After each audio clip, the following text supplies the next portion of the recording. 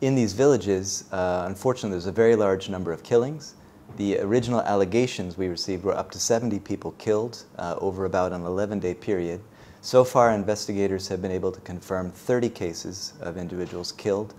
This includes minors and women.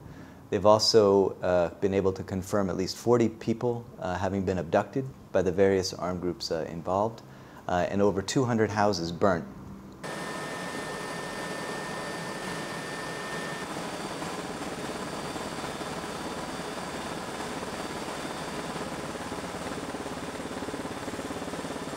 Because what we seek to do is find the truth, separate fact from fiction, and use those facts to press the national authorities to better protect their population.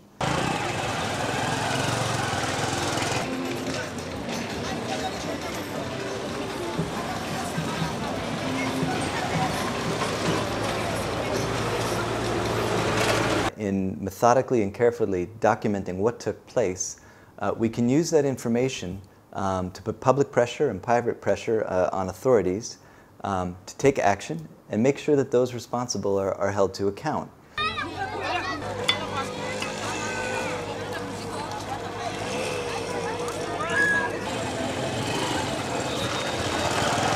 Ultimately, this investigation, like any UN human rights investigation in a peacekeeping setting, serve to build the peace. And we're investigating ultimately so that we can prevent violence and assist the country in stabilizing.